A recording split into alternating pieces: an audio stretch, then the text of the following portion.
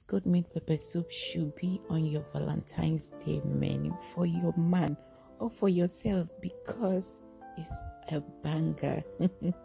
So let's dive in, guys. Here I have my good tribe intestine, bad ribs and liver. It's already washed and clean, so I will go ahead and season with salt, mangi cube, ginger, Cameroon pepper, habanero pepper, chili, bell pepper, and I added onions. Mix together. Do not add water, guys. Cover this and cook for about 10 minutes. And after 10 minutes, look at this.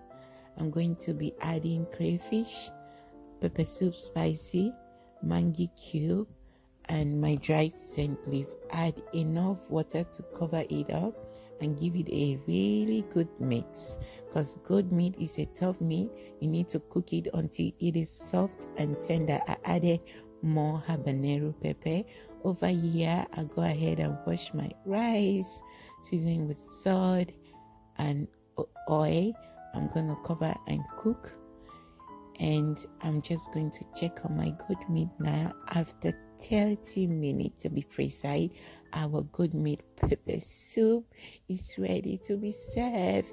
Tell me that your man would not love this.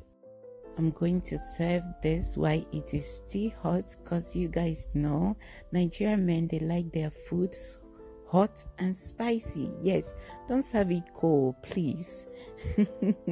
Let me know if you guys are going to try this out for your man or for yourself, okay? And I hope you guys enjoy today's recipe. I'll see you guys in my next video. Do not forget to like, share and subscribe to my channel. Bye, guys.